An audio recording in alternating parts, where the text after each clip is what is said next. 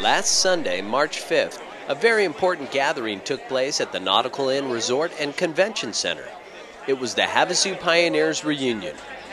Over 300 people gathered to reminisce about early life in Lake Havasu from the years 1964 to 1973.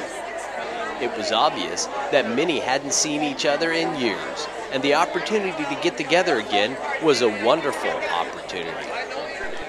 TV 45 was there to talk to some of these very important people about how they felt about Lake Havasu then and now. What is it like to come to a convention like this and see all these people who have been here, pioneers like yourself, Chuck? Well, it's a lot of fun. You don't get to see them every day, and I'm amazed at how many I do see, and I'm glad to see that they all got older than I did in the last 36 years.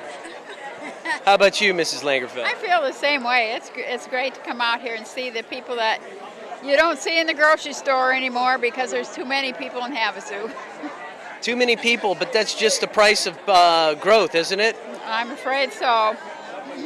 How about you, Gladys? What do you think about this get-together? Well, it's fine. I just talked to a man that came in 1966, and got talking about the donkeys, and I said, yeah, I miss them too, the burros. They used to go up and down the street, and I liked it when it was younger.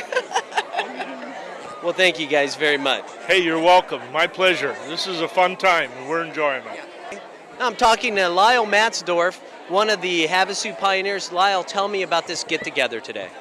Well, it's so nice to get all these people together. Our group got together probably the first time maybe 4 or 5 months ago to try to see if there was interest.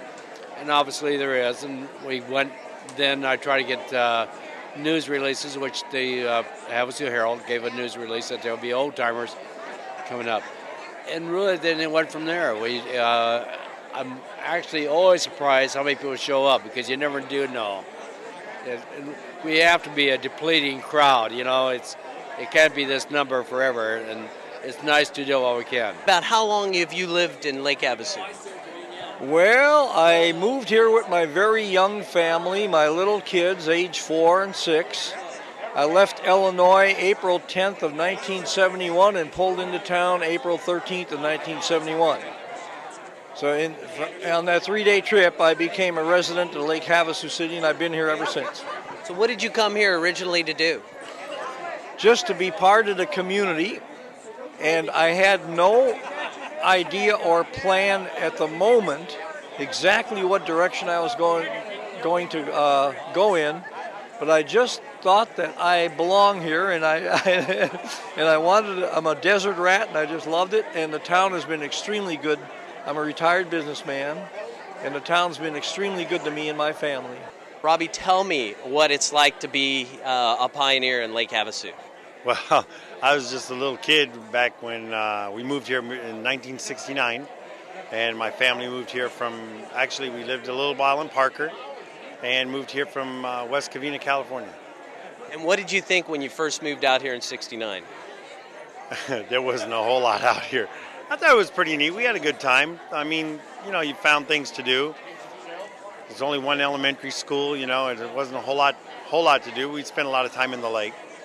So, Jill, tell me, how did you and your family come to Lake Havasu?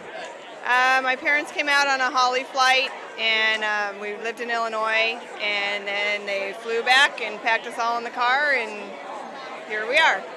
So did your father work for the McCulloch factory? No, he works for IBM. He quit IBM. They were just getting into computers, and he didn't want to do that, silly thing. And so he moved out here, became a painter, and then he went into banking and ended up being branch manager, vice president of the bank. Many cities in this nation don't have an opportunity such as Lake Havasu does to actually meet the people who settled and started a town. It was actually rewarding to speak to some of these people and learn a few things I hadn't known or wouldn't have known if I didn't take the time to ask questions and learn. Until the next Havasu Pioneers Convention, take the time to learn about Lake Havasu by visiting the Museum of History on London Bridge Road. Ken McKinney from TV 45.